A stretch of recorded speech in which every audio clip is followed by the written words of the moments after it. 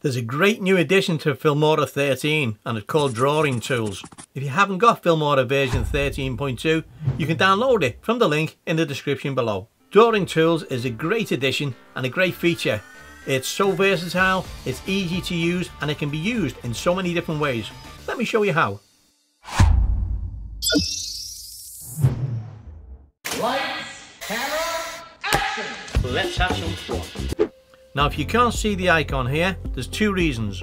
One, you haven't got the latest version of Filmora, in which case you can download it and the link is in the description below, or it may not just be shown on the toolbar, in which case click on the left 4 little squares here to customize your toolbar. Look for Drawing Tools and there it is, and then drag and drop it onto your toolbar. Once you've done that, click Save and the icon should show there. Okay, let's look at the basics. Let's click on that and you can see rectangle, and this allows you to draw a rectangle on your window.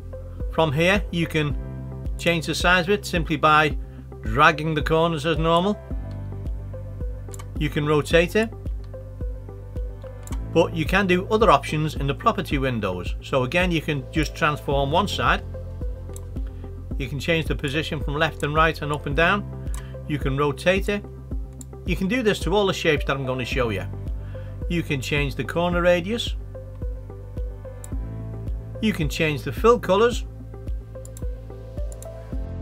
And there are plenty of options in there for you to change the shape. Okay, let's just move that one up there. The second one is arrow. We just draw an arrow on the screen. All the options can be changed within the properties panel again, or by using the actual drag bars on the screen. And there's another little option here, a little yellow box if you can see that, and if you drag that, that changes the actual arrow head as well. So that's the second one. The third one is ellipse, which is obviously an oval or a circle. So if you just start drawing on your screen, you'll get either an oval or an ellipse, and trying to get a circle is quite difficult. There is another way of doing it. If you hold the shift key on your keyboard while you click and drag, you get a perfect circle. Obviously all the options are available there to change all the colours, etc. Let's look at the last one, which is triangle, and that simply draws a triangle. You can do it small, wide, thin, tall, and the options are available once again within the properties panel. Any one of these images can then be further enhanced by choosing an animation style. So for example, let's click on a triangle and we shall fade in on the triangle. Let's drag that onto the timeline. So now the triangle fades in. Let's use the circle and we'll change that animation to pause. So place that on the timeline. I'm just moving the points to the very beginning so they start off straight away. And you can do animations on all of the individual shapes as you want. You've also got an option to choose preset motions, which is the legacy motions. So let's just use the rotation. So with this, with the preset motions, you just double click. Instead of dragging and dropping, you double click, and you can see there it gives you a preview as well. So there we go. And there we have 3 animations set up, all happening at the same time. So you can have individual animations on each individual shape, or you can have them all preset as well.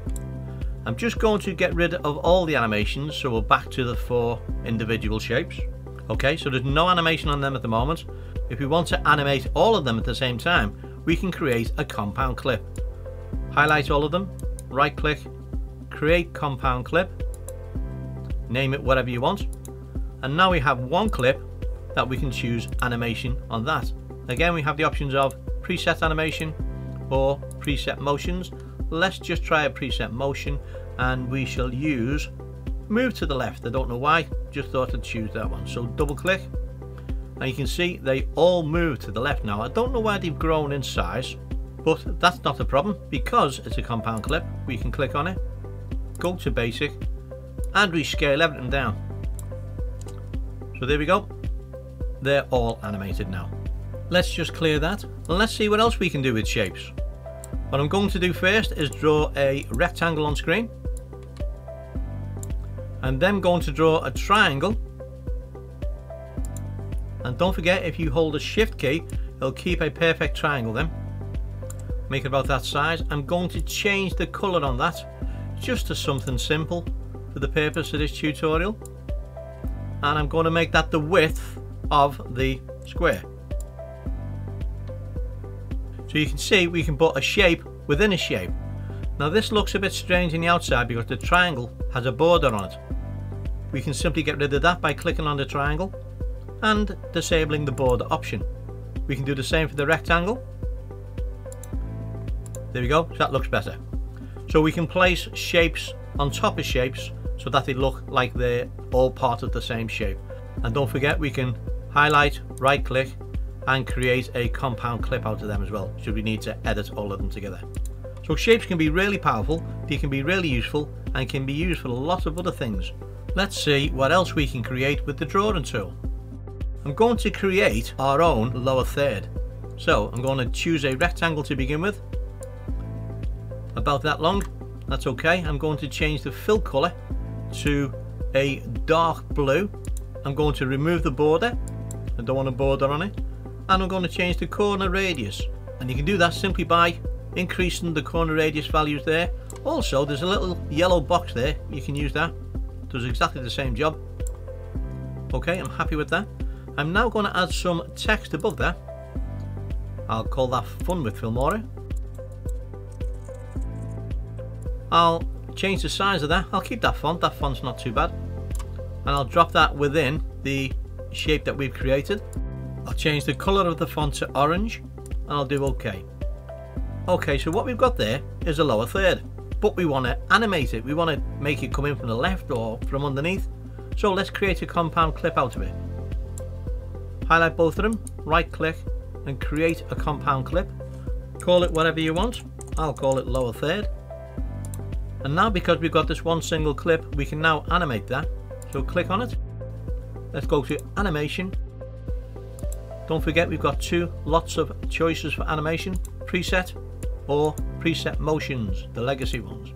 I'm going to choose the preset one, and I want that to come in, pause and then slide out. So if I double click on that, that'll apply the animation. There we go.